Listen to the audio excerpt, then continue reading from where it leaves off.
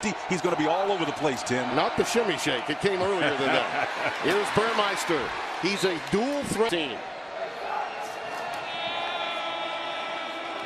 There goes Royce. It was his. Comes underneath here and works his way back underneath away from a three-man formation, the opposite side of him. The numbers game, they're already playing it early, Tim. Run where they ain't. 16 yards on that carry. Here's the RPO, and it goes to Taj Griffin. He stopped down 11. Wide receiver screen again to Griffin. Out here. It's Freeman, and he stopped. Stoned at the line of scrimmage. And he may have come away with a fun direction coming here. It's kind of a starward charge. Everybody's coming to the right side, filling that gap. That's what it's about. Integrity in putting pressure. 3rd and 7. That was a quarterback draw all the way. Burmeister bounces off Cougars. Just shy of the first down. Well, the ball came loose late. But I think they... He takes it inside the 25 to the 24-yard line. 2nd down, long.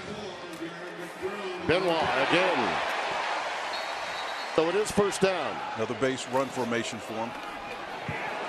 Not this time. Benoit stopped in his track. To make is all the way to the 8-yard line. Nice. Benoit. Well, guess for big yards. 3rd down and short now. Burmeister. Nice spin move. At the bottom of your screen. They're going to run it.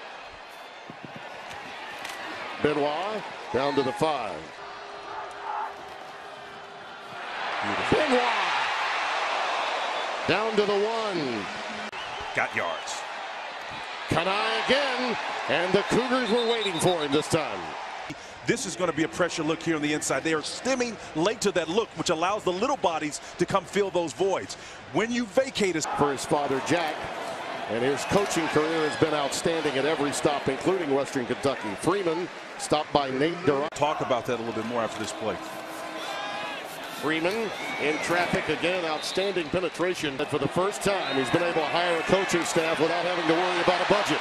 Here's Freeman. That screen action. Well, the Ducks defense has played well to this point, but so too has Washington State. You really got to be pitch to the wide side, and it's Darian McNeil, 89.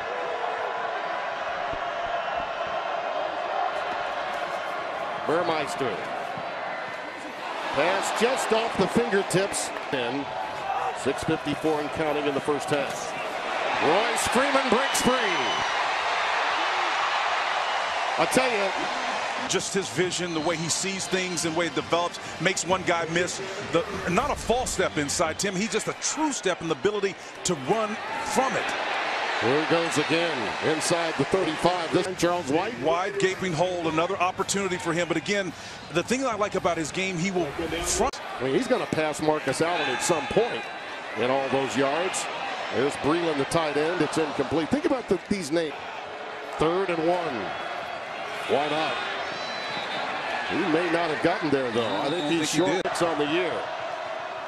And they go jet sweep to Taj Griffin, and he's got it. Should have it. Yep. I don't know. He may have gotten the left foot spot. Well, he should have bounced it outside anyway. Yeah. Again, the edge is what he was looking for. I know he's trying to get to. Freeman remains the setback. Wide receiver screen, and they go to Schooner. And he stopped after only maybe a yard. Johnny Johnson, the 3rd, number 80, is flanked to that side. Burmeister looking long into double coverage, and that should be, well, it was in position. Royce Freeman in the backfield on 3rd and 15 for the Ducks. Burmeister trying to get it done on his own, and is going to be stopped at the 37-yard line on 1st and 10 with the ball at the 39. See if they can get some points before the intermission, and that's Schooner, 86. Burmeister rolls, and again towards the boundary. It's Schooner. His poise is there. On 1st down. He gets out of some trouble. This is his specialty. Wisely ushers him again before the break. Burmeister over the middle. Breland, the tight end. Well, the movement got him again. No flag though. Here's Burmeister. Great. Matt Leinart at halftime mentioned to take some of the shackles off of the freshman quarterback in this second half. Royce Freeman. Yeah, they're going to do it this time. Oh, no. Burmeister takes it. Nice ad-lib job on his part to get it underneath. Has been a go-to guy. Number 86 can get untracked here. This pass is thrown to Johnny Johnson. He'll be to him because he was a pure go-to receiver. Griffin only need a yard this time. On the zone read, he lost the ball. It's on the ground. Washington State looks to have it. Can't say enough how important it is that they take the shackles off, and this will help Tony Brooks James. Remember, you can get hurt that way. He stopped very quickly. Burmeister again stepping up. Even then, touchdown reception. He's in the slot to the left. Brooks James. Blitz. Yep, right up the middle, and the freshman didn't see it.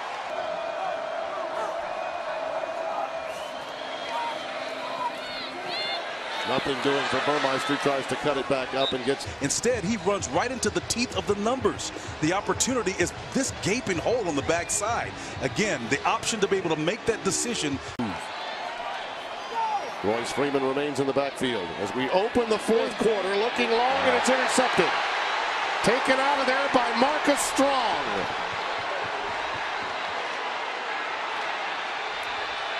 And Burmeister knocks him out of us when they were young. Have to buy in, and he certainly has with Mario Cristobal and company. Burmeister flushed again. Lots of green space in front of him. Took a heavy-duty hit as he was. Just trees. Even Saban disciples have not fared as well as Leach's, no question. Pass is incomplete.